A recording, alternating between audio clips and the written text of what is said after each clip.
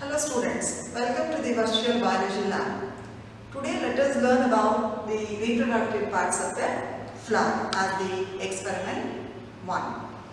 The aim of the experiment is to study the reproductive parts of the flower. The principle involved in this experiment is the flowers are the site of sexual reproduction in flowering plants. A typical bisexual flower is made up of 4 whorls, namely calyx, corolla, androecium and gynoecium. The calyx and corolla are said to be non-essential whorls, while the androecium and gynoecium are said to be essential whorls of the flower. The androecium and gynoecium represent the male and female reproductive parts respectively. The unit of androecium is called the stamen and the unit of gynoecium is called pistil or carpel. A stamen consists of a long slender filament with a bilobed anther, and a carpel consists of stigma, style and ovary. The procedure involved in this experiment is observe the flower, usually hibiscus flower is given to you, remove the calyx and corolla carefully and expose stamens and carpels. Take a thin section of the ovary, that is transverse section of the ovary, mount on a slide with a drop of water and examine under dissecting microscope. Here the dissecting microscope is also said to be simple microscope. Likewise, take a thin transverse section of the anther too, mount on a slide with a drop of water and examine under the dissecting microscope. Dear students, when you observe the stamen on the microscope, the stamen consists of a long slender filament with reniform anther and monothecous condition in the hibiscus stamen, while it is bilobed anther and sagittate and dithecous in vinca stamen. If you observe the pistil or the carpel, the pistil consists of the stigma, which is the receptive surface of the flower, and a long slender style and a bulged or swollen ovary. Inside the ovary, the spaces are present called as the locules. They are also said to be the chambers of the ovary, which encloses ovules. That is the pistil or the carpel. Now let us look into the locule or the loculi in the ovary. The locules are said to be the chambers of the ovary containing the ovules. Based on the number of the locules or the chambers, the ovary may be unilocular or monolocular.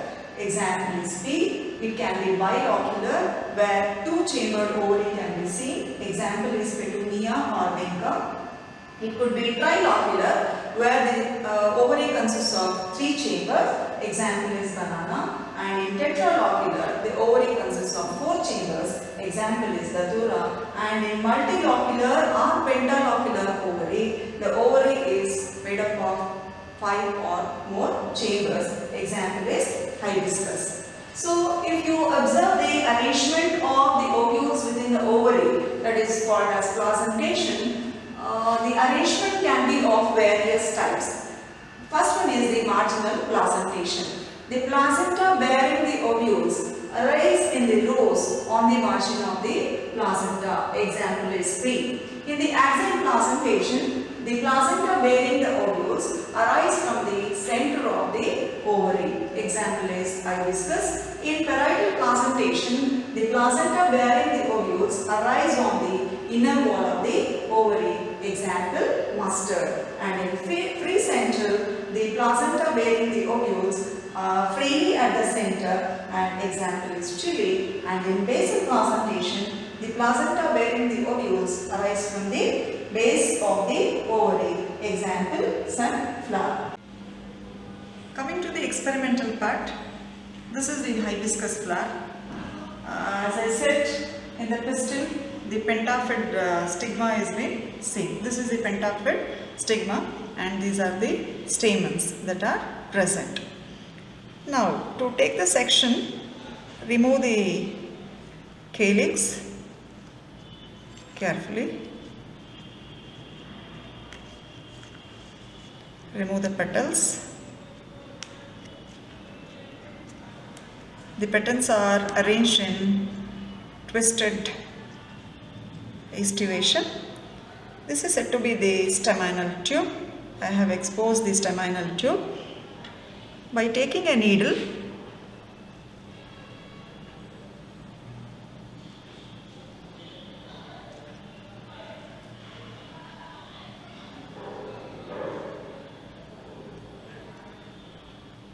Make small incisions. Remove the staminal tube.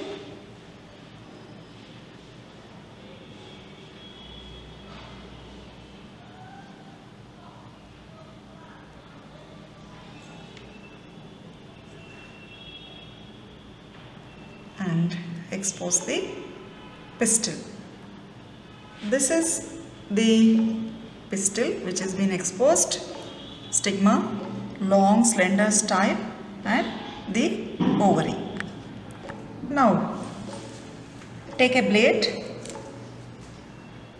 take a thin section of the ovary,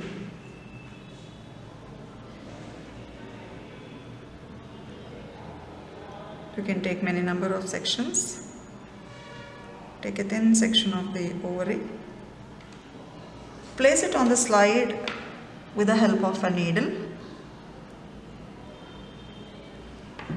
Put a drop of water and you can watch it under the simple microscope or dissecting microscope. This is the dissecting microscope. It consists of a stage, glass stage. Place the slide on the glass stage. Adjust the mirror to the light and you can watch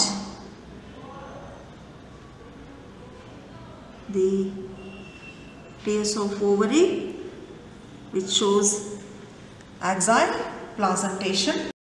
If you watch TS of ovary under dissecting microscope, the ovary shows axial placentation. The placenta bearing the ovules arise from the central axis of a pentalocular ovary, that is axial placentation. There are 5 chambers, that is there are 5 locules, and in each locule 2 ovules are attached, and totally there are 10 ovules are present in TS of ovary.